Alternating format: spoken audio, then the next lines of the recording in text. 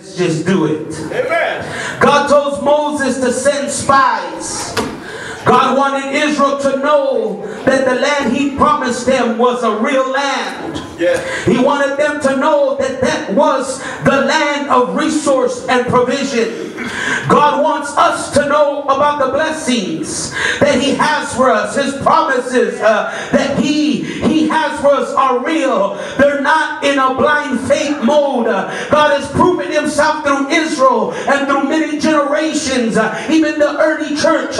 What God promises, he shall accomplish in every one of our lives. Our problem is that many times we focus on the challenges of life and not in the champion of our faith. Many times we challenge ourselves. In this life we are challenged and we are engaged. Hallelujah. And we are defeated. Why? Because we have not even seen the enemy. But regardless of the fact, we downgrade our faith and we begin to challenge ourselves and we begin to trust more in the challenges of life than the things of God.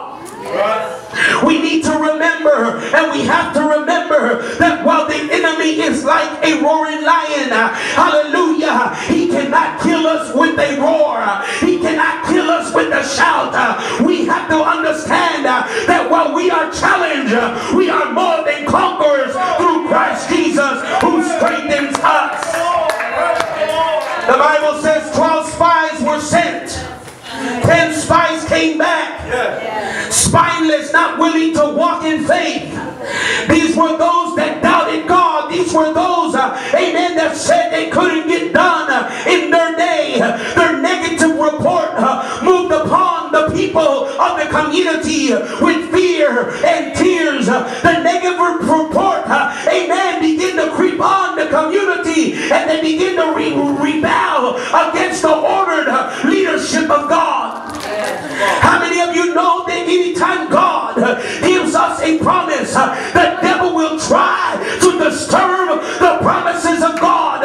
He will try to fill our heart with fear and negative thoughts before we possess the land.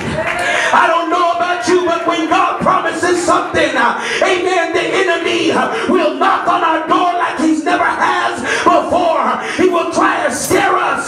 He'll try to make us run to the caves. He'll try to put us out because he knows that the blessing of God is coming our way. He'll try to make us talk negative.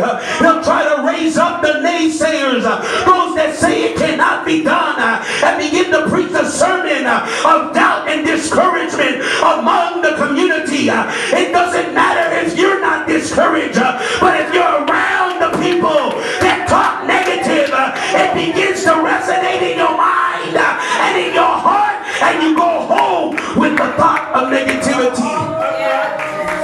You don't have to be negative to be in the rounds of negativity.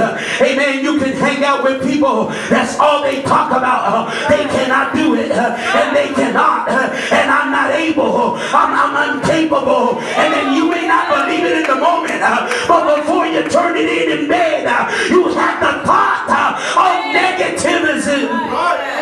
Hallelujah. We got to be careful, because the naysayers never see the possibility. They are defeated by the roar of the enemy. They are conquered not by the devil, but by their own fear.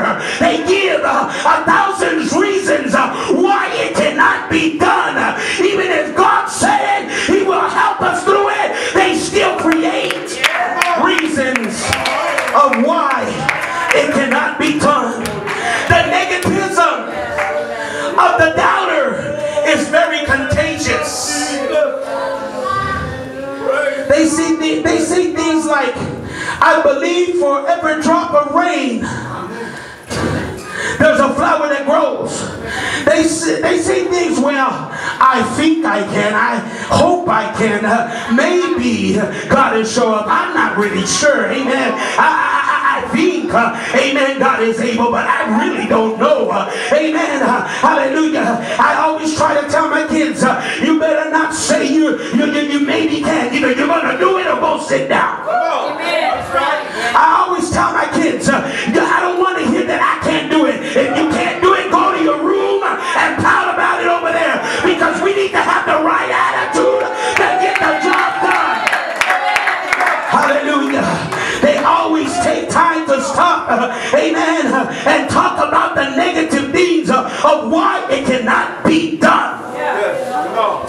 The characteristics of somebody that doubts God. It begins with doubt. The Bible says 12 men went into Canaan and 12 men came out. All 12 came back with a testimony that God's promises were real.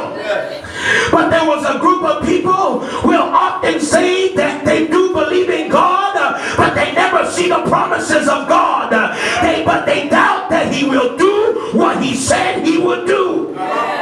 They doubt it. Amen. And when you begin to doubt, trust me when I say that, when you begin to doubt, your worship is affected. Your praise is affected. Because really, how can you praise a God that you are doubting? How can you worship a God that you're ifs and buts about it? So you affect your worship and you affect your faith because you're starting to doubt the God that giveth you life and more abundantly. Hallelujah. They begin to doubt. They begin to doubt. They claim to worship the same God that created the universe and called life into existence, but they doubt for their healing. They doubt for their provision. They doubt for their own. See, you can worship God, hallelujah, and praise God all you want, but because you praise Him doesn't mean you believe. You can still doubt.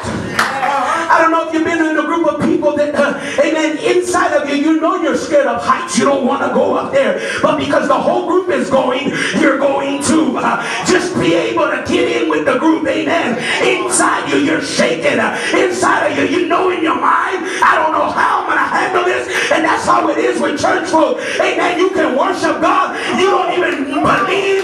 You don't even trust. You don't even believe He can do it. But you worship because you're in an atmosphere of those that worship the Lord. All 12 men testified that Canaan was everything God had promised that it would be.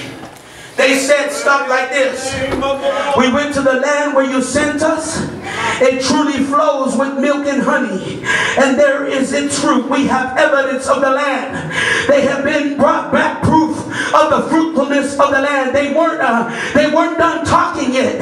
The 10 of those that doubted confirmed, nevertheless, the people who dwell in the land, they begin to say, are stronger. Their cities are big. They're fortified. They're large. Moreover, hallelujah, our enemies live there. The Bible says that Caleb got up and quieted the people and encouraged